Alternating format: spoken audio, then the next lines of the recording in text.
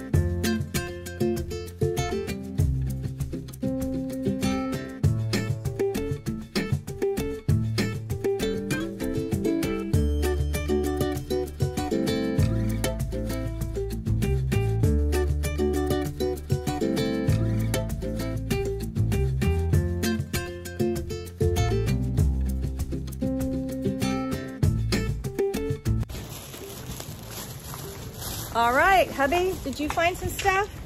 He's leaving with fishing poles. I've got a bag of stuff. Anyway, I really didn't hold out much hope. I wasn't sure there would be much I wanted at the Antique Street Fair, but I found a few things, so I'll show you. We got here late. Nobody can understand you with that thing over your face. All right, I'm going to talk in English now. No. Instead of Mascanese. Nobody around, we're all right. All right, so it was actually a good time to come. We came a little bit late. It closes at 3, we got here at noon. And that was actually pretty good because people were loading up and getting out. So we got some going. I got a few things. Closing down sales. So, all right. We'll show you when we get home.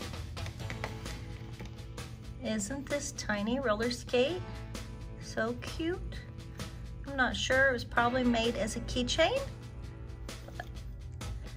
Very cute, and it was $1.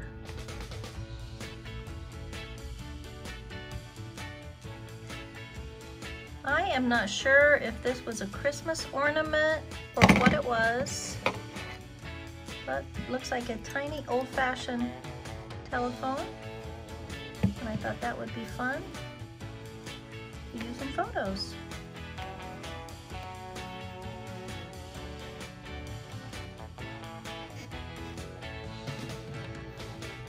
I paid $5 for this. I love finding fashions and clothes in their original packaging. So I thought this was very cool.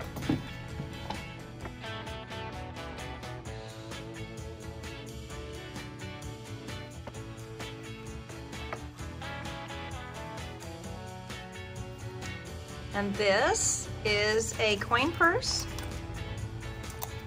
and a keychain. It's from Mary Poppins, the lady that sold it. I actually saw Mary Poppins at the Pantages and bought this when she was there. It's a Disney, and it has Mary Poppins on it. It was $10, and it looks like a little tiny Mary Poppins tote. So, you know, I'm sure this doesn't need to stay on there. You know I had to have this.